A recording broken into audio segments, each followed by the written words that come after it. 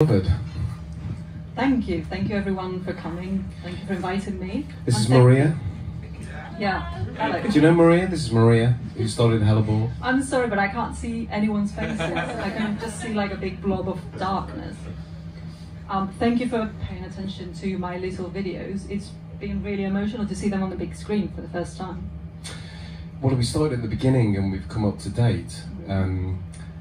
And yeah, watching all of that, it's a very rich series of things, a lot of ground covered, like I said right at the beginning. But when you started with that first issue, did you know it was going to be even the first issue of many?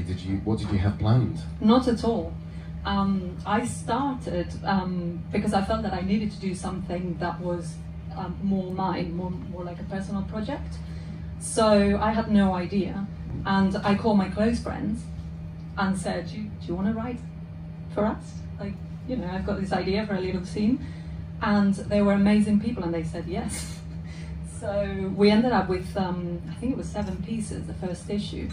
And it was incredibly well received. People were really, really kind. And when the second issue came out, that was at the beginning of COVID. And I thought, this is it. Like, I'm not going to be able to, you know, people aren't going to be interested. But people were actually, and we just published the 9th issue. And I have plans for more, so people have been incredibly kind. And when you did that first issue, you asked your friends, where did the idea come from? Had you been a fan of these kind of publications in the past? Did it come about because you just had the idea you wanted to collect friends' things together? Did it feel like the right time? What was the initial, you know, sort of impetus for everything? So I had written for 14 Times, you know 14 Times? The legendary magazine. It's about, well, just UFOs, and not just UFOs, okay. UFOs, ghosts, ancient strange sites. stories in general. So I did write a lot about like history and folklore and archaeology, and I just thought it would be really cool if I could create a magazine about the things that I like to write about. So just these things, nothing else, no UFO, well, maybe UFOs sometimes. Okay. Or Christ in a loaf of bread. Yeah, maybe. There's a lot of that, isn't there? There's a lot of that, like strange, how do you call them? There's a name for them. Say it again?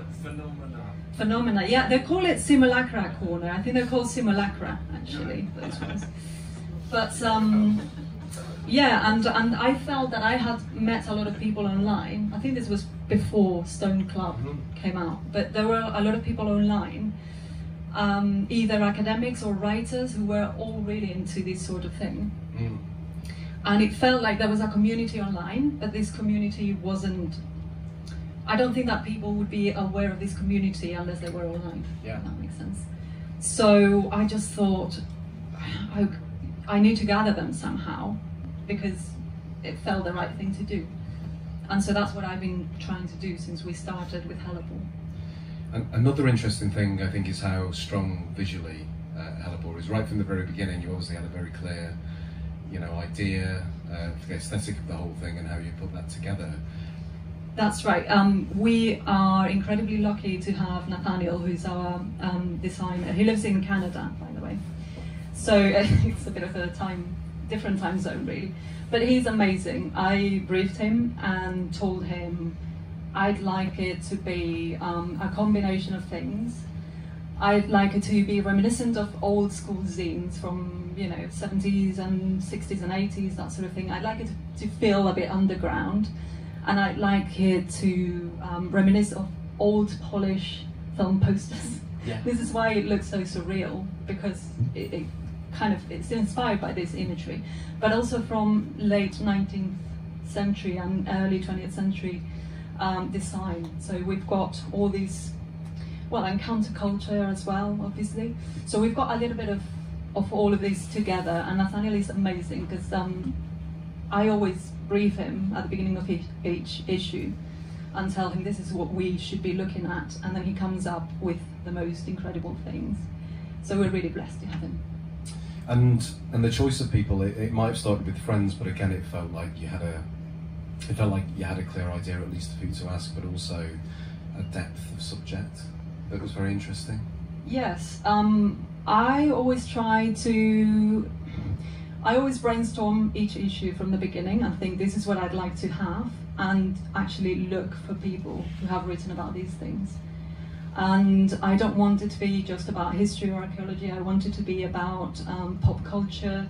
I want it to be about folklore and about many other things that I'm interested in.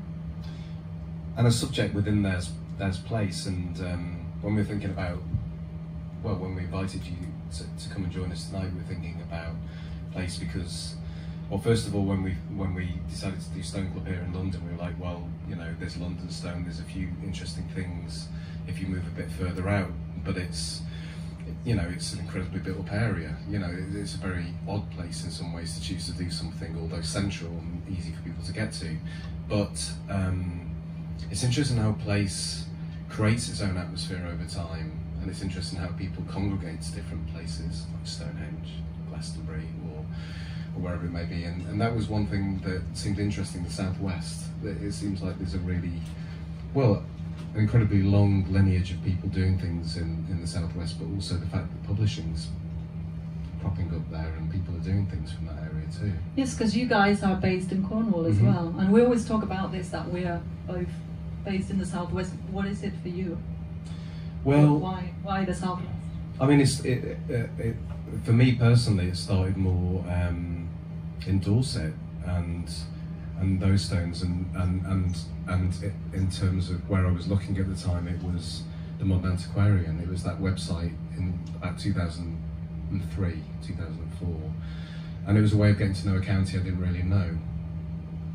And the online community was really strong, so, you know, Modern Antiquarian, Megalithic Portal, also Stone Pages, probably before that even, but online communities that would share incredible information and help each other find places. It was all about community rather than what was better than something else, you know, or it was, you know, it was really geeky things like there's one space for a car down this lane, and the best day to go there's this day, and if you meet the farmer, he's called Ken, and he's really nice, but only if you like cows, you know, or whatever it was. You know, so you had to, you know, and there'd be things like, yeah, you can't get into this place unless you get the key, and you can only get the key from this guy, and this is his phone number. So, you know, there'd be like someone's private phone number on, you know, on the field notes of a website, you know, with the details for it. Please phone in advance, be respectful, blah, blah, blah. Also avoid bulls, especially young ones, bullocks. They're, you know, if you get there at the wrong time of year, fucking hell, it's awful. Bulls in Constantine in Cornwall are not to be fucked with. They're incredibly dangerous beasts. We tried to look for, I think it was the devil's something or other. That's not really helpful. Finger probably. I don't know. It was Dolman, someone in Wiltshire, and we actually had to run back because, yeah, beware of the bull signs and stuff. Actually, Lally and I had a terrifying experience in that day in Constantine where there was no signs to warn you to keep out, and there was a fugu at the other end of the fields, and it wasn't too far, it was like 200 feet, something like that. But fucking hell, it was really, really dangerous. I ended up for like 2 hours in a fugu, which I chose to decide that was what I wanted to do, to, you know, fully immerse myself in the moment of it, but it was actually the terrifying thunder of these hooves coming towards me. Every time I poked my head out, they'd run towards me, and the mums would sort of do like buckaroo. Yeah. I'm definitely more scared of bulls than of the devil. Yeah, me too, actually. Yeah. Mithraean cults. But yeah, so yeah, lots of things cropping up, lots of great zines as well, historically from the Southwest as well, a really interesting community of people. And lots of great protection of sites too. I have one question for you. Do you remember your first visit to a megalith? Well, when I was thinking about that, it wasn't really a megalith. I grew up in a town called Sandbach in Cheshire, and there's these things called the Saxon crosses, or the ancient crosses, or the Sandbach crosses. And I remember seeing them and thinking they were, you know, they became very commonplace, but when I was really young, I thought they were really incredible. They've got like Celtic, almost Pictish carvings, but they're Saxon. A strange time of Christianity sort of invading the islands, and also a rejection of it, and sort of strange 9th century tomb covers and things, you know, repurposed stone. that were then destroyed and rebuilt. But actually it was Dorset, and it was the Nine Stones at Winterbourne Abbas, which was the site that really captured me.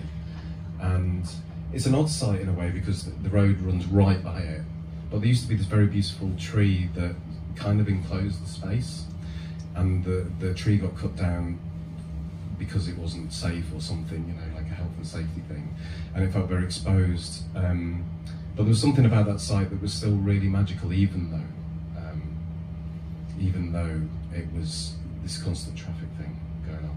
What about you? What was the first site that captured you? So I grew up in Spain, and Malaga actually, that's where I'm from. And the first one that I saw was on a school trip, and it's called the Dolmen of Menga in Antequera, which is one of the oldest in Europe, I think. So it was really impressive. I remember going in. You could go in at the time. I don't think you can now. So that was the first one for me ever. But the first one in England was Avebury. And I was really lucky because well, shortly after I came here, I studied my MA. And some of you know that Ronald Hutton was one of the legendary Ronald Hutton, aka the Hut. Anyway, I love him, he's amazing. I'm sure all of you do as well. But he took us on many trips. Although actually he wasn't in the Avebury one. But anyway, we went to Avebury with my group, and that was really impressive because of the layout of Avebury. I hadn't seen Children of the Stones at the time, and I didn't really have that experience of being within a stone circle of that massive diameter of that, you know. I hadn't been to Stonehenge either, so it was really impressive for me. And did he lead that? Did he go with you? No, not to that one. He took us to Glastonbury. That was amazing. That was a really good. I mean, he did the whole tour of the. Have you been to the Chalice-Well Garden? So he did the whole tour, and he did the whole ritual of drinking, you know, the waters, and then passed the cup to share it with us. And I remember when we were on top of Glastonbury tour, and we were looking around, and he had been talking about the Zodiac, the Glastonbury Zodiac. And he was talking about Frederick Bligh as well, which is this archaeologist who excavated Glastonbury Abbey in the beginning of the 20th century. And Bligh actually is remembered now because of this strange story, because he used automatic writing to try and communicate with the spirits of the dead monks from Glastonbury Abbey. And he claims, sort of, that they revealed the layout of several chapels, and well, he said that that's the reason why he had found those chapels really easily. Anyway, it was Ronald Hutton who told me this story, or told us that story right there, and I just wrote it down in my head, and then I ended up doing my project on Frederick Bligh at the end of my MA, and that was the thing that set everything in motion, I think, and brought me here. Oh, that's amazing. So Glastonbury is featuring tonight. It was the Gates of Wisdom, Bligh Bond's? Gates of Remembrance. Gates of Remembrance. It's still very present in Glastonbury. You know, you see those books occasionally for sale as well, but there's a reprint as well. Yeah. I think the first time I went there, I don't know, maybe it wasn't the first time, but about 20 years ago when I was there, I walked into the church. You know, they have this labyrinth that's like mown into the lawn in the church in the High Street, and I was really interested in Bligh at the time, so I went in and I talked to the vicar, and they were like, wow, you know, it was like, they kind of thought it was really cool, but they were also like, I technically can't talk to you about this, because he used automatic techniques to channel dead monks. If anyone is curious, after this, actually, because this MA that I did was archaeology for screen media, and it was sort of co-organized by the people from Time Team. And so I ended up working for the producer of Time Team, doing research for a different project. And it's because I was working on Bligh Bond, and he was working on Bligh Bond as well, and so he hired me on the spot, which was like a remarkable strike of luck, because I ended up, working for him. And so there's a program, I think it's called The Unexplained, that was, you know, a long time ago, with Tony Robinson. I don't know, Beck remembers it. But yeah, it came out a few years ago, and it was on all the automatic writing. They tried to prove or disprove the whole thing, and yeah, it was really interesting to work on it. I don't think I've seen that, but you know. Yeah, it wasn't very successful, I have to say. No. So I mean, we actually made a Time Team episode, our film of the month. We sort of choose books and films and records every month, and we're really interested. Which one? Well, we chose the Boli Fugu one because it's great for so many reasons. It's great because they do eventually, spoiler alert, find an Iron Age village within the garden, but only after they've found a sewage pipe, a disused water pipe, and nothing for the first couple of days. But it's great because they're so optimistic, and they just go to the pub and get wrecked, and they're like, oh, I'll be fine. It's like, I'm sure there's something here. There's a fugu, so there's got to be something else. So it sort of works out. Yeah, I mean, yeah, it depends. I mean, it's a surprise, isn't it? It's like opening a present, or like the chocolate box from that movie with Tom Hanks. Thank you. Exactly.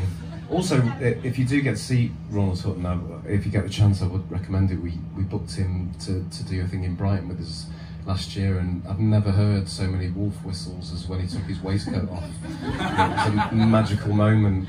350 people lost their shit because Ronald Hutton took his waistcoat off. It was really exciting. Yeah, I mean, he is a legend. I sometimes bump into him when I'm doing my shopping because we both live in Bristol. It's just brilliant.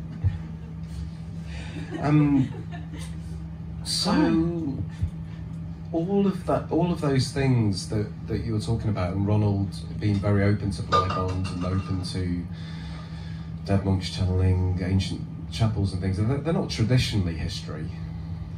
No, but I think it was an event that certainly happened because Blightbond actually wrote the book, and it's very interesting to study it within a context, within a cultural context.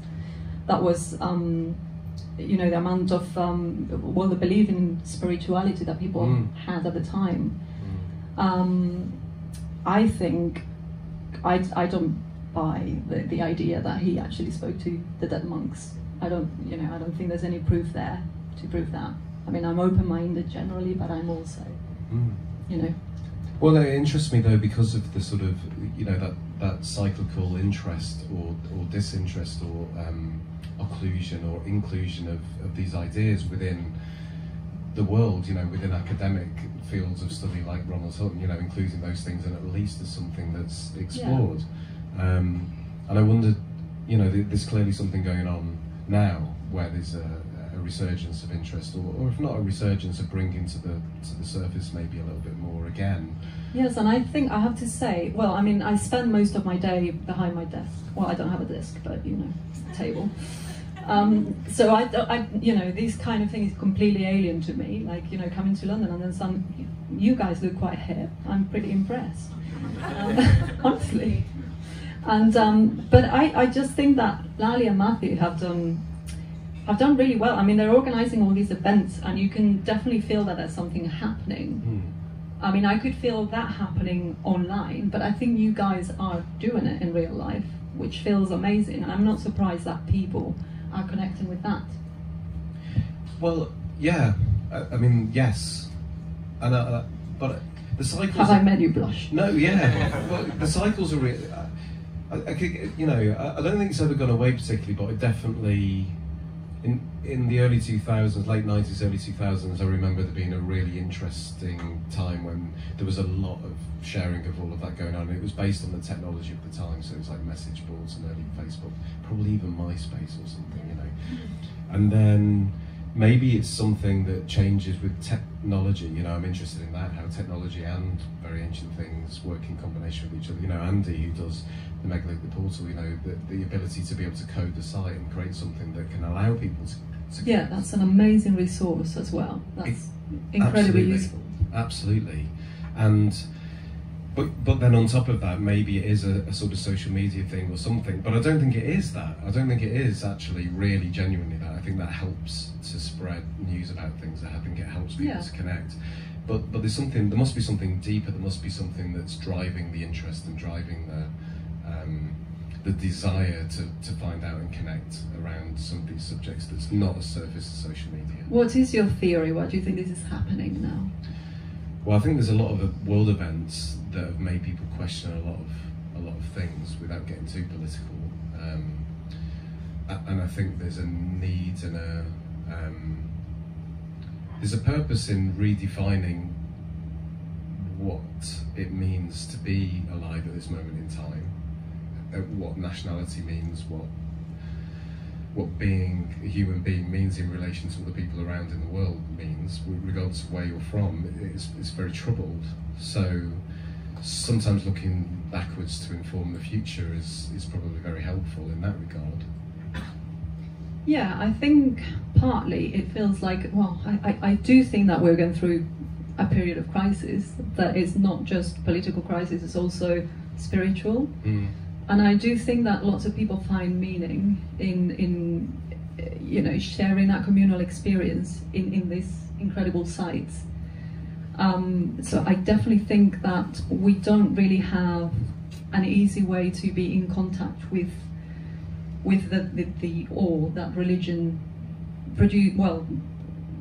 provokes among some people. Well, certainly, I mean, I grew up in a Catholic country and I went to a convent school. That's my background. But and I do remember actually that feeling of awe when I was in church, when I was little. But I think that feels really alien to many of us now, and I think that this is a way of recovering it somehow. And then of course environmental crisis as well, really important as well. And the fact that many of us don't, if we live in a city, how frequent it is that we go to the countryside and are in the countryside, and that's actually really good for us, isn't it? Like, you know, for your well-being. Yeah, completely. You know, any of those sort of nature connection ideas around health, well-being, time, you know, time spent if it's accessible, and I agree with you actually. I think another thing we think about a lot around that is that it's pre-political systems and pre-enclosure acts and pre-national identities as we understand them today. So it kind of means you don't have to deal necessarily with all of that. You can deal with it through it, but they're kind of irrelevancies, you know, and it can be a helpful way of thinking about movement of people. It can be a helpful way of thinking about nationality. It can be a helpful way of thinking about migration and movement and constant movement. Did you see that exhibition in the British Museum, the Stonehenge one? Yeah. Because that was amazing. I think they did a really good job in presenting the way that the world would have been at the time, because it's not often, well, we don't really think about these things very often, but then when we do, I don't think that you get the big picture of how these people were and the fact that they move. Yeah, and the archaeology always around, you know, bodies are found, you know, and then it's, well, this person came from Switzerland, this person came from what we recognise as now Germany or Belgium or the Netherlands, and you know, we're talking about 4,000, 6,000, 12,000 with Creswellian culture, you know, movement of people, which I think is a really helpful thing when you're thinking about how best to accept or to respond to, you know, current crises. I think it's a helpful thing. That's right, I agree. And so what, you know, an incredible amount of things already published. Incredible, it's quite generous, really. No, it's incredible, isn't it? It's, you know, it's a lot. Thank you, guys. And now book publishing, not just zines, you know, not, I said just, but not just smaller publications, but book publishing. We did the travel guide Occult Britain partly because this was at the beginning of lockdown, and I thought, no, I have to do something. I'm going to go crazy otherwise. And speaking to Verity, one of our contributors, she said it's amazing that we have done this when we can't go to places. Yeah, it's a virtual way of accessing and researching and interpreting. And then I keep thinking, I need to think about the next book, because I do have some ideas, but there's no time. Because I keep planning things, but hopefully there will be another book soon. Well, not soon. Or soonish, relative. You know, we're talking. We've got 4,000 spans here. It's fine. And cards. Yes, the card game. The card game again. I feel really selfish talking about all these things because it's kind of like my whims basically. It's like, oh yeah, I fancy doing a card game, and just drag everyone. But the card game was something that I wanted to do because I had it. I thought it would be fun. My son, who is 6.5, and I had been making lots of fake top trumps with his favourite things. So a lot of Godzilla, a lot of dinosaurs, that sort of thing. And obviously the next consequence was, why don't I do like a Hellebore top trumps? So that's what happened. And Ronald Hutton made it. Well, yes, because I thought I've got to have Ronald Hutton in this collection. So I did message him, and he found it really amusing. Bless him. He messaged me back saying, yeah, of course, I'd be delighted. And I said, okay, I'll send you the card when it's designed, when the text is there, so that you can just, if you don't like it, you... And I did send it to him, and he was like, yeah, that looks like me. Did he try and dispute how strong he was as a card? No, he was really leveled about it. I want to be the best one. I actually gave him a lot. Yeah, he's one of the top trumps to be honest. I think he can beat people like Crowley, for example. Ooh. Which is pretty amazing. Yeah. Oh, I'd be happy if I was Ronald. That's pretty good. And I think it's everyone's favourite top trump card. Yeah. It seems to do very well. The funny thing, is that the University of Bristol somehow found out about it. And because it's going to be his 70th birthday at the end of this year, they were putting together this tribute. And in the blurb, they said, and he's also a top trump card, which is, really amazing. I sort of hope that, if he does spend any time on social media, he changes his bio to say, top trump card. I don't think, he's a very busy man. I don't think he spends time in social media. No, too much. But I did gift him the card game as well, so hopefully he's played. Mm. And to bring it up to date as well, the latest issue, they all have been, but this one is surely the most Stone Club of all issues. I thought of you when I published it, because I thought hopefully the guys from Stone Club will be into it. So and also I have to say, the cover, the amazing artist Claire, I found out about her work through you guys, so thank you. I think her photographs are really incredible, really otherworldly. And we did try to play with a double exposure on the cover, but because we have the grainy effect, so that it looks a bit more kind of DIY, if that makes sense, it didn't work very well. So we ended up using something that didn't have this double exposure. But everyone has had really good words about the cover for this issue, so thank you for introducing me to her. Well, we showed some of Claire's work here. I can't remember which one it was, but Claire also was the filmmaker that made Trezor, Gweno's film that we showed here one time. Yeah, so she filmed Trezor. She's a great filmmaker as well as photographer. So I knew she had photographed the cover, but I didn't know them. Yeah. So what's coming up next? What's to look forward to? Do you have a plan for what's next? So I can reveal the theme for the next issue is the darkness issue, because I open for submissions. So there's a lot of it's going to be very dark, obviously. Sorry, that joke. Anyway, we have a lot of interesting pieces. I've had very good submissions. Unfortunately, we can't publish all of them.